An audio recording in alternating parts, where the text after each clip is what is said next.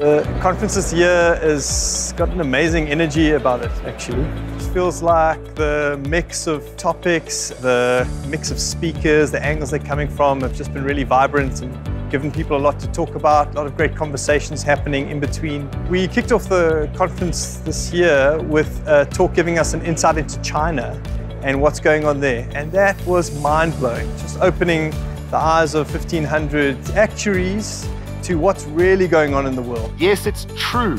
Relationships are going to be key to the sales process of financial products going forward.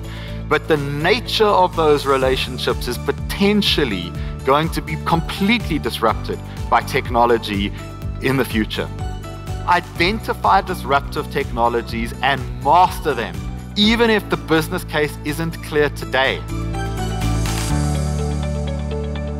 What we're really here for, most of us, is really to explore what the cutting edge of actuarial science is all about today. What's trending in the industry, what are the highlights, what are the things that people are working on. And we've really seen this conference grow from strength to strength. The program is just increasing every year with a lot of very good technical detail, as well as a lot of global perspectives on what's happening in the world of finance, fintech, insurtech specifically, and also the global regulations and banking industries. What we're seeing at the moment is the result of 8 years of neglect in this country. 8 years of not doing what we should have been has resulted in where we are today. And I think we were naive if we thought Cyril Ramaphosa could fix that in 6 months. It's just going to take a little bit of time. People want to be inspired. They want to be informed. So that they can, and they want to develop professionally. So this is what it makes this very important for individual professionals. It's also an opportunity, obviously, to network and meet their colleagues. And what are the things that they need to consider? What are the new ideas in the field? How should they go and improve themselves?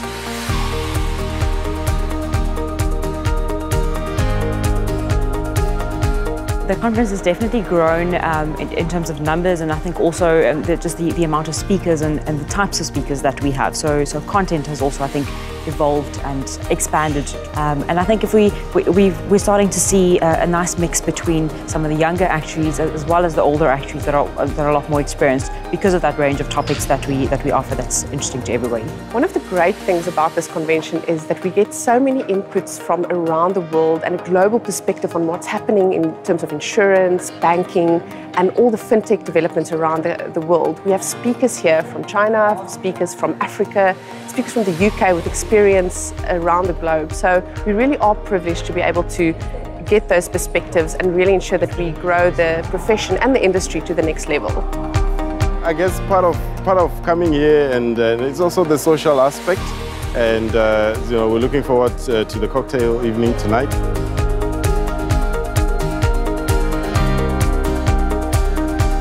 At the function, it was really, really good turnout, good networking, and I think we'll struggle to actually improve on that next year. The engagement with one another, understanding our biases, understanding our own backgrounds, and engaging with one another and learn to see the person in front of each other enables us to build each other up and to build up the role of transformation, and just to have everyone feeling included in the profession. This generation of professional actuaries today has, in my view, a moral responsibility to pass on to the generation of actuaries of tomorrow a vibrant, growing profession. And I challenge you to do your part.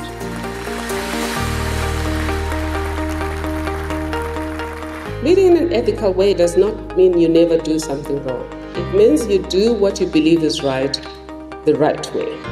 The world we yearn for depends on our next actions.